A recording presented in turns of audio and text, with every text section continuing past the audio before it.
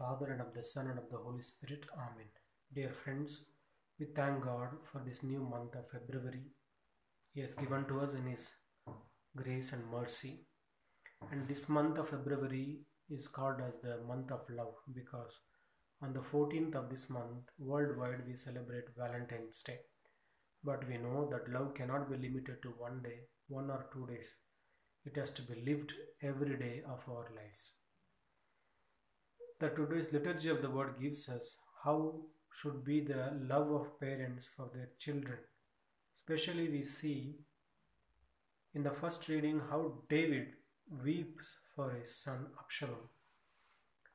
Absalom sought the life of his own father, King David, because he wanted to be the king. Therefore, he was chasing David. But unfortunately, stuck between the branches of the tree, he died.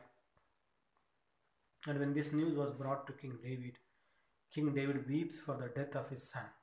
And he says, "If I were to die in your place, that would have been better." We see the paternal love of David for his son. But we know that the Lord had given the commandment through Moses, "Honor your father and mother, for you shall live longer in the land I shall give you." But Absalom, overpowered by greed, wanted to kill his own father, but met an abrupt end. After the 3 commandments pertaining to honor God, to keep His name holy, to keep Sabbath day holy, the 4th commandment is to honor our parents. We beget our life from God through our parents. Therefore, we owe them our love and respect and our support. In the book of Sirach it is written, "He who honors the father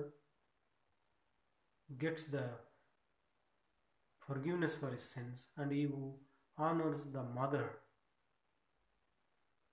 treasures wealth for his life." That is the blessings the Lord has promised for those who respect and honor their father and mother. Therefore, it's very important for our children that we help them to grow in the fear of the Lord, and especially in the respect and reverence for parents.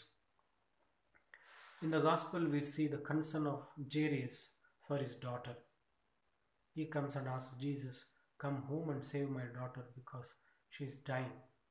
And when Jesus is on the way to heal Jairus' daughter, a woman who had hemorrhage for 12 years, she in faith comes to meet Jesus to touch him so that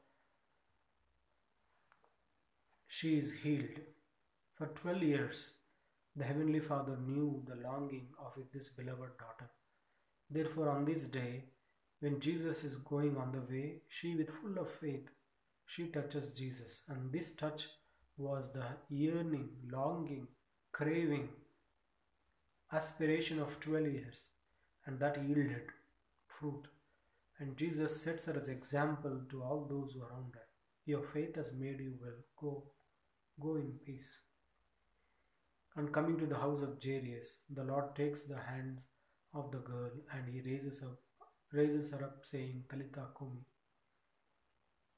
Dear friends, today we need to help our children as parents, teachers, as caregivers to grow in the knowledge and the reverence and love of God, as well as in the respect of the parents.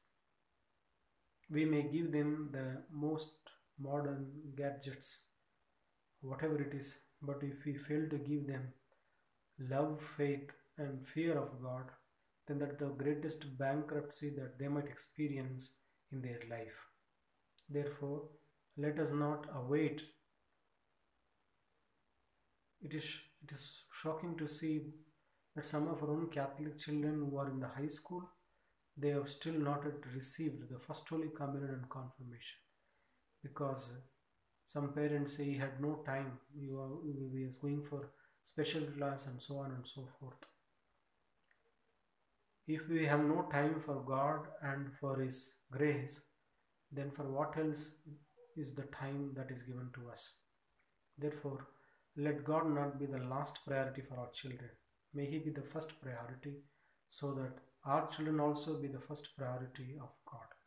May Almighty God bless you, the Father and the Son and the Holy Spirit. Amen.